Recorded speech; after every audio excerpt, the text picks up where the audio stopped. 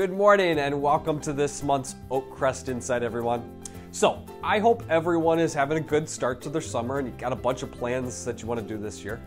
Today, I want to update you briefly on why investors, maybe you are in this category, are being pleasantly surprised with the upturn in the market for the year so far. The last few months, we've had a lot of headwinds for the markets, and we could probably say this for the last year too. But this includes stubbornly high inflation, the threat of an economic recession brought on by higher interest rates the last year, and political turmoil regarding the debt ceiling. Now, with all these negative headlines, and the headline that earnings in the S&P 500 is forecasted to contract this year, markets are shaking all of this off, right? As most of the market indices we watch and track are positive for the year so far. So Ryan, why is this?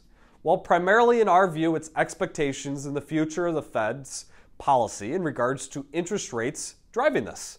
So here's another potential rate hike coming, but as of June 2nd, the Fed funds rate futures indicated that a rate cut could occur as soon as September. Secondly, inflation in May was 4.9%. This continues to be stubborn and remain higher than the Fed wants, but the markets see it moving downward as a positive sign. Next, and maybe most importantly, is the jobs market. Consumer spending continued to increase last month. And also last month, the unemployment rate stood at a 53-year low. Lastly, AI intervention and expectations on how this could integrate into our workforce to make production more efficient has driven tech stocks up and started recovering from last year's sell-off. So with all of this stuff I just talked about, you would expect maybe investors to be very excited about the future.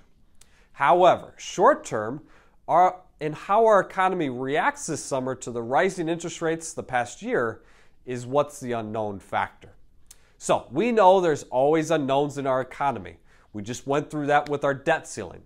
But our collaboration with you is to make sure we keep you updated on what's noise and what actually could have an impact on your retirement assets. So next week, I'm at a meeting all week with my study group, about 30 of us, our peers. We bring in economists and managers and talk about what could happen the rest of the year going forward. So I'm going to keep you posted as we get a lot of information from that meeting and what we discuss.